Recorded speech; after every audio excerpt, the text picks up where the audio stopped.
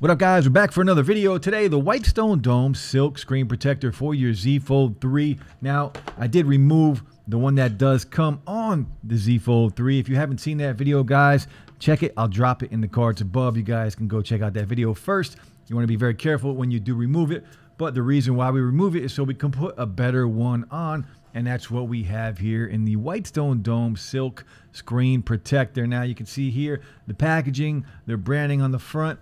And on the back, it does tell us a little bit more about it here. Ultra thin glass. So this is an ultra thin glass screen protector, shatter resistant layer, flexible adhesive.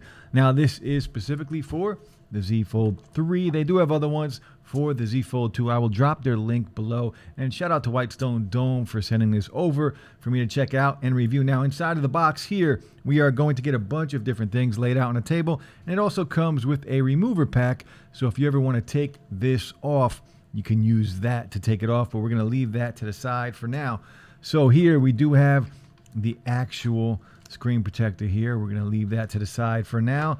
This is our rig or our jig, whatever you want to call it. This is what we will place our phone in, and it does have the cutout here for your camera bump, and you will see how this works. Now, we do have a squeegee, which, very cool. We do have all the stuff to clean the screen. You want to clean your display before you attempt this, and then the other parts that go on top of the jig. Very simple process. Just take your time and try and do a good job. You know, we want to do a good job and get all the air bubbles out.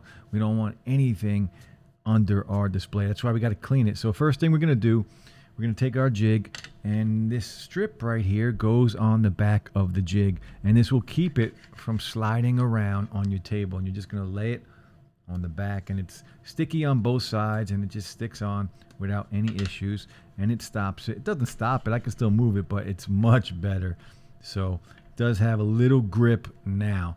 We're going to take it, and we'll throw our phone in. Make sure your phone is powered off. You can see how dusty and grimy it is, the fingerprints on here. So we do need to clean that display, right? So we throw it in, make sure your camera bump matches up with the holes and the cutouts here on the jig. Then you are going to take your little alcohol prep pad, open this guy up, and clean your screen. Again, take your time. I want to make sure everything, all the dust and the grime is removed from here. We don't want any of that underneath our new screen protector. So get it all off of there. Then you're going to take your microfiber cloth, and of course you're going to wipe it down. Try not to touch the display after you do this, right? That's how we get dust. That's how we get grime again, fingerprints. We don't want any of that on there. So I would recommend cleaning this inside of the jig so you do not have to hold it, right? We want it to be as clean as possible. And last but not least, we're going to take our sticker here, our dust remover sticker, and you're going to use this and get any last bit of dust on here. And if you look at your phone from an angle, you can kind of see little dust particles that still might be on there.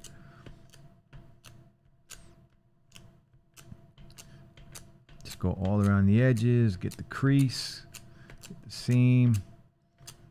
Again, look on an angle, and checking at it from the side, it does look fairly clean. So we're going to go ahead. Now we got two pieces here. This big piece here is going to go into the back. There is a cutout in the back here. It's going to place right in there. And now we're just about ready to do this install. So we are going to take this film, take it out of here, and as you can see here, we do have some cutouts here, and we have cutouts on the bottom, and on the jig we have cutouts here on top, 4 of them here that will go into these holes, and then 3 on the bottom here which will go into these holes. And just from me using this, I can see we have dust already on top of the display. So we're going to go back, we're going to use this again, and we're going to get that little bit of dust that did fall on there just from handling this on top of it. So that's how easy it is to get dust and everything on your phone, right? Just cleaned it, and already we have dust on there. So now what you're going to do is you're going to remove this back piece, do not touch the sticky piece that you're removing because you will get dust there. So you want to make sure you don't ever touch that. So grab here. Now you want to place it, these holes. So you got 4 holes on top. Make sure it's in. And you got 3 holes on the bottom, which you want to place also. Make sure it is on there. And then you have one last piece here that's going to sit on top and hold this in place. And then you're going to grab your squeegee, and this is where the fun begins. You're going to start to just very slowly squeegee this on.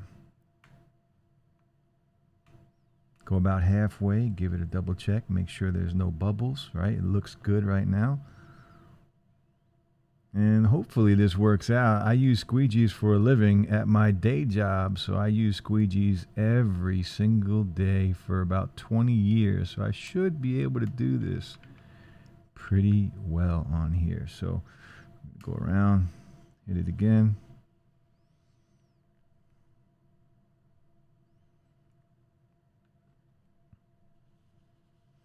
Looks pretty good so far.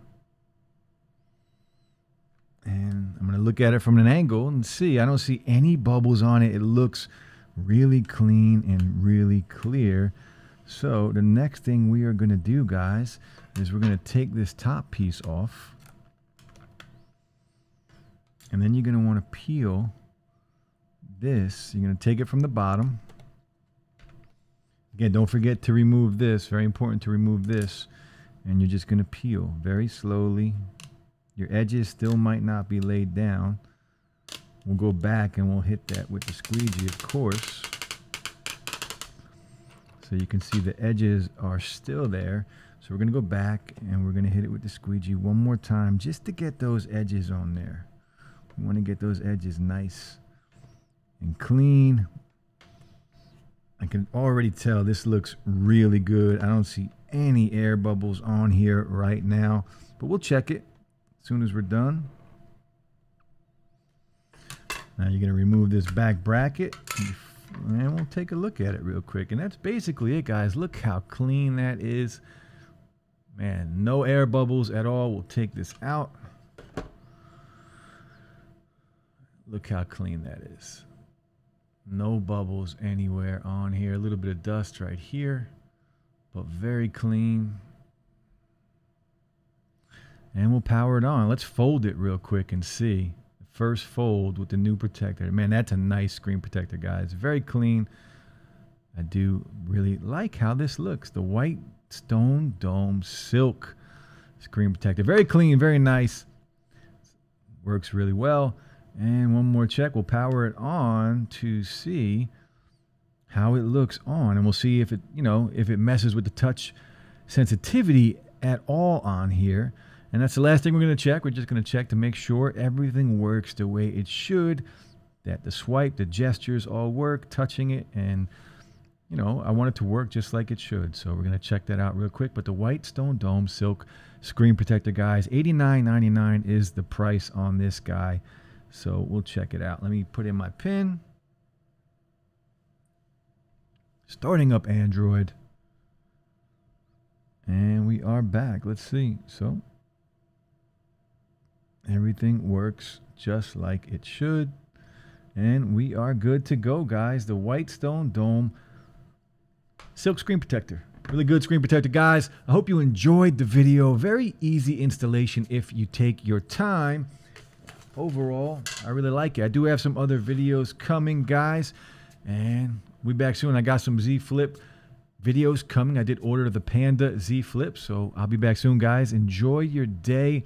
The Whitestone Dome Silk Galaxy Z Fold 3 screen protector. Check it out, guys. I'll drop the link. Stay safe. Peace.